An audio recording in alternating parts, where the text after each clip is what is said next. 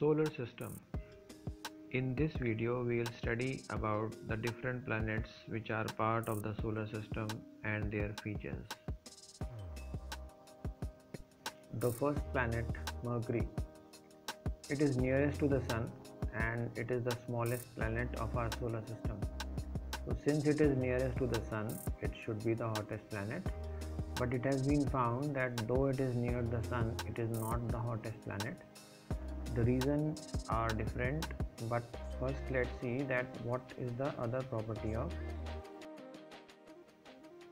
A special property of Mercury is that since it is the first planet, whenever we try to see the Mercury, it is seen against the Sun and it is not very easy to see with naked eyes.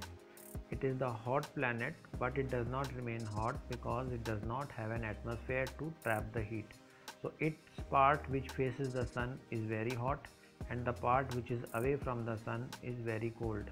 Therefore, the morning time, during daytime, it has a very high temperature of more than 500 to 600 degrees, and in the evening the temperature goes in minus because the reason is of the atmosphere. There is no atmosphere to cause the greenhouse effect. Therefore, the Mercury has got a varied temperature range in the day and night. The next planet is Venus. Venus is the nearest planetary neighbor of the Earth and it is the brightest planet in the sky.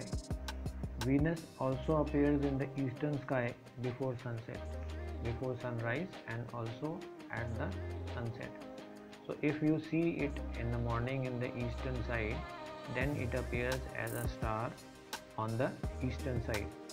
Sometimes at the western sky also it is seen in the sunset, so it is also called morning or the evening star. A special property of Venus is that it is a very bright planet. It contains a huge amount of carbon dioxide. This carbon dioxide produces a greenhouse effect on Venus, which makes it hot. This carbon dioxide also helps to form a blanket around the Venus, which reflects the sunlight, and therefore Venus shines and it is called the brightest planet.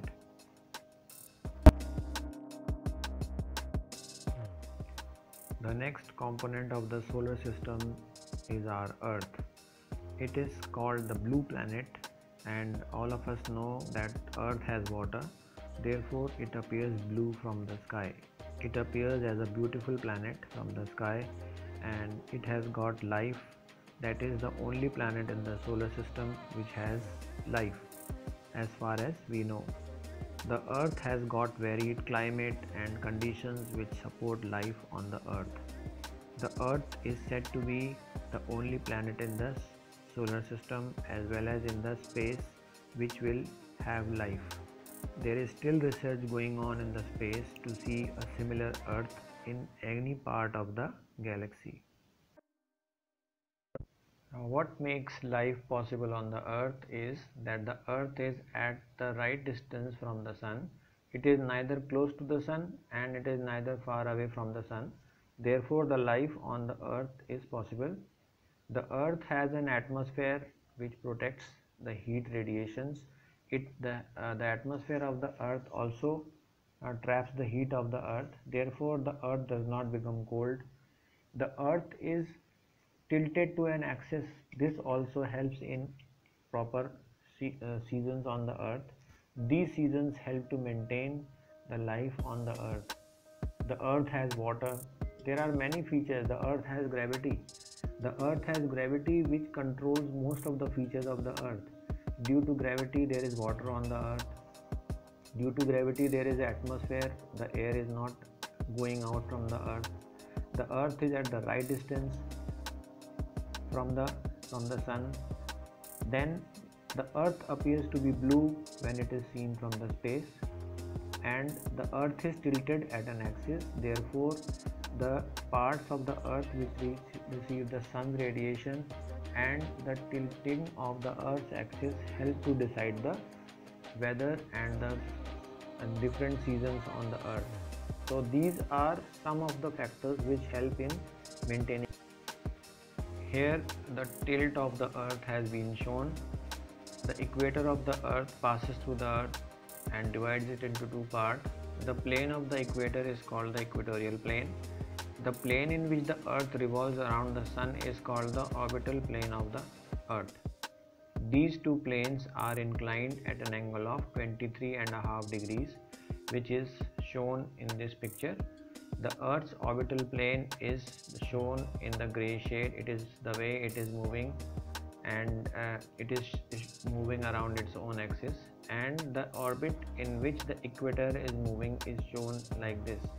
So between these two planes there is an angle of 23.5 degrees, which is shown here. This bending or this tilt of the earth on the axis helps in maintaining the day and night on the earth. Now due to this, the parts of the earth which are in the northern hemisphere and the southern hemisphere receive unbalanced light, which helps in differentiating the seasons on the earth. If the earth was not tilted at an angle, then there would be half day and half night in different parts of the earth. So it would have been a season which would be uncertain, and maybe the weather and the life conditions on the earth would have been different. The next planet outside the orbit of the earth is Mars. Mars has been a medium of study for the human beings. It is said to be a nearest member of the solar system for the earth, which has got close resemblance with the earth. It is said that the future of the earth after billions of years will be just like Mars. It appears reddish, and it is also called the Mars appears red because it has a large amount of iron oxide or rust, which makes it appear red. There is still research on Mars, about which you must be reading in the newspaper and the media, that there are satellites which have been sent on the Mars, and we will come to know more about Mars in the coming time. Jupiter has a large number of satellites, and these satellites are maximum. It has faint rings around it, and the satellites which are around the Jupiter, their number is because of the size of the Jupiter. Jupiter can be recognized in the sky because it appears quite bright in the sky. If you observe it with the help of a telescope, you will see 4 of its large moons around it. This observation is not easy for everyone, but the main point of Jupiter is that it is the largest planet, and it is said to have more of the gases around it. The size of the Jupiter is so much big that it is around 300 times bigger than the Earth, and around 1300 Earths can be fitted inside it. And it has got a huge size, it has got huge craters in which we cannot imagine how many planets can be put. It has got large number of dust storms because of its size. It has got gravity. These dust storms attract other objects which are moving near it.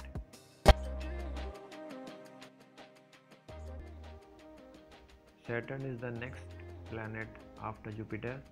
It is a very beautiful planet because it has got rings around it. These rings are due to the particles which are moving around, gaseous as well as solid particles which move around, and they reflect light of the sun which falls on them. Saturn is said to be a planet which is having lighter weight than the other planets.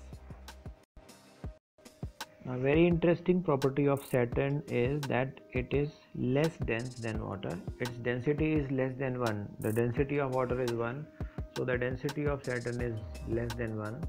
It means since the density is less than 1, then most of the part of the Saturn is gaseous. It is gaseous in nature. Therefore, if this planet Saturn is put in water, if we imagine, it will float on the water surface because it is lighter than water. Uranus and Neptune are the outermost planets of the solar system. These are seen only with the help of a large telescope because they are far away. Like Venus, Uranus also rotates from east to west. It's having a special characteristic that it rotates from east to west. Most of the other planets rotate from west to east. The most remarkable feature of Uranus is that it is highly tilted rotational axis. As a result, in its orbital motion, it appears to roll on its side. Most of the planets are tilted at an angle and they rotate at a particular angle. Either they rotate like this or they rotate like this. But this planet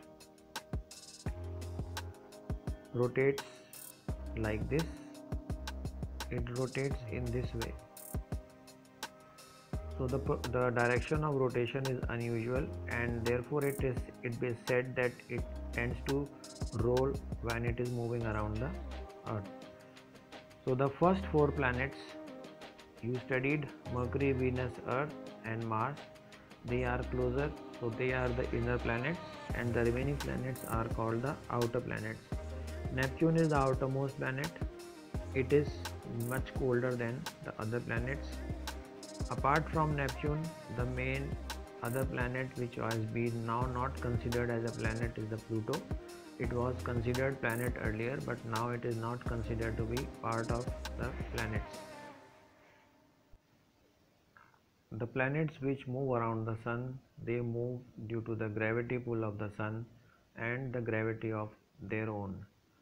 This gravity of the Sun and the planet keeps them moving around, and it is believed that the solar system has already completed its half-life. In the coming half-life, which is of billions of years, the planets will keep on moving around the Sun. The Sun has completed its half-life. When it completes its other half-life, then the gravity of the Sun will increase and all the planets will enter inside the Sun.